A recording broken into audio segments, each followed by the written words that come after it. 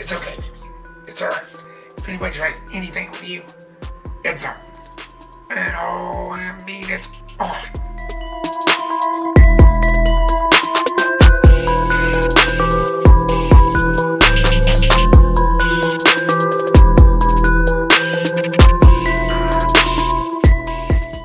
Hey, what's up, guys, and welcome back. Today, I'm going to talk about John Wick. With John Wick Chapter 3 just around the corner, what better time is there to talk about the first two?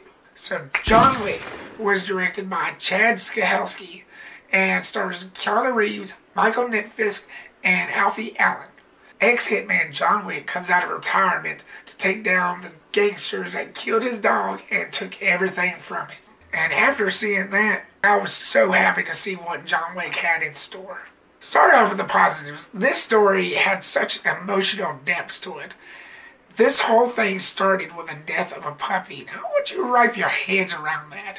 A puppy, a little 8-week-old puppy, Beagle, I believe it was, dies in the hands of these criminals, these idiots, these thugs, right in front of this man. So after you wrap your head around that, wouldn't you want to take revenge? To me, that's like on the level of killing a child. The reason why I'm getting so emotional about this is because I'm a dog owner. I would feel the exact same way if I was in this man's position. I would go all out. Well, not really, but figuratively. But seriously though, I have 2 dogs. They're wonderful. They show you unconditional love. And when I seen that scene, I was thinking to myself, something tells me that y'all just made the biggest mistake of y'all's pathetic lives. And they did. The action in it was crazy. It was suspenseful. You had plenty of shoot-em-ups. There wasn't that much explosions. Not that big. This film was made for a relatively small budget, but it was perfect. If you like revenge-type stories, this is the film for you.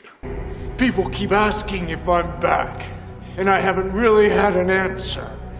But now, yeah, I'm thinking I'm back. It was eloquent, straightforward, never a dull moment. It held nothing back. Wick, who's played by Keanu Reeves, who also starred in another favorite film franchise of mine, The Matrix, plays this ex-hitman who has lost his wife. In her will, she sends him this little 8-week-old puppy, Beagle, I believe it was. So cute. And they developed this rapport at the beginning of this in the first act. And it really made you care what happens to this puppy.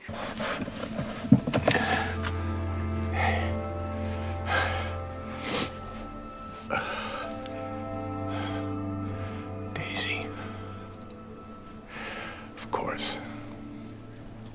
It's kind of a tearjerker, I guess you could say, depending on who you are. Some of y'all could probably handle it better than others. I can handle it, but it really gets to me because, as I've stated, I'm a dog owner. I love dogs. But this man holds nothing back.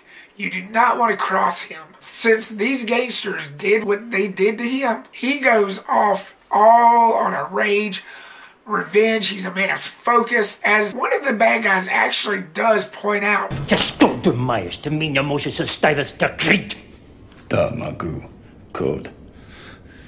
Vigo will kill me.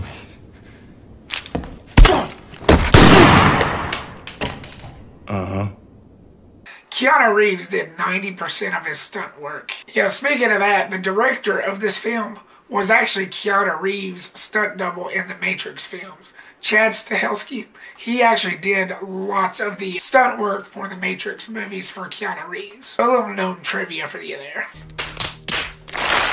Alfie Allen played the guy that started it all. He plays a guy named Iosif Tarosov. I hope I'm pronouncing that name right. He plays the one that kills the dog. He brought such a menacing performance to that character. Though he wasn't in it much, you really believe what kind of prick this guy is. Because right off the bat, or as soon as he shows up, you can tell. He's bad news. Michael Nyqvist plays Vigo, the father of Iosif. He was actually great in this film. He actually did a lot better than he did in Mission Impossible Ghost Protocol. In that film, he wasn't that strong of a villain. He didn't show up that much. But in this, he actually played a decent villain. And he actually played a guy with common sense. Because even after he found out what his son did, even he knew that wasn't such a good idea, what his son did. It's not what you did, son, that angers me so. It's who you did it to. Who?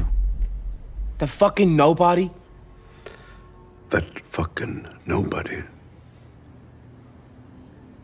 is John Wick. He did a really good job in this film. May he rest in peace. We also get Willem Dafoe, who played the Green Goblin in Sam Raimi's Spider-Man back in 2002. He was a nice addition to this. Chad Stahelski's direction was really good. It was straight to the point. It was very uniquely done. This is one of those stories that I think could be like the most original out there. There has been revenge type stories before, but nothing of this magnitude. Plus, it gave Keanu Reeves a chance to get back in the spotlight. After his Matrix films, Keanu Reeves kind of disappeared. He was doing passionate stuff, but very low-key stuff. Stuff you probably wouldn't hear about. So, in this film, I'm happy to say that I think that gave Keanu Reeves star power back. Jonathan Silla's cinematography and lighting was very well done. It was very stylistic. It had that gothic feel. It was darkish. It had a very stylistic look to it. I thought it was done really well. Tyler Bates and Joel J. Richards' score was done really well. I mentioned this in one of my reviews before, but for each movie, you have to have that score that symbolizes what the story is about. And I thought they executed that pretty well.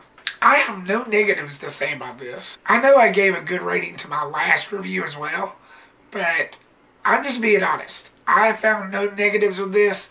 It was well paced. The characters was a delight. As much as you hate them, they were there for a reason. And it was just pure fun, pure action-based fun. So of course, I'm giving John Wick an A+. Thank you so much, guys, for watching this video. I really do appreciate it. Like, subscribe, get reputized. What did you think of John Wick? Did you like it? Did you hate it? Let me know what you think down below. Stay tuned for more reviews and videos coming soon. My review for John Wick Chapter 2 should be up soon, just in time for John Wick Chapter 3, Parabellum. Thanks again for watching this video, and if you like this, you can click right here and get reputized.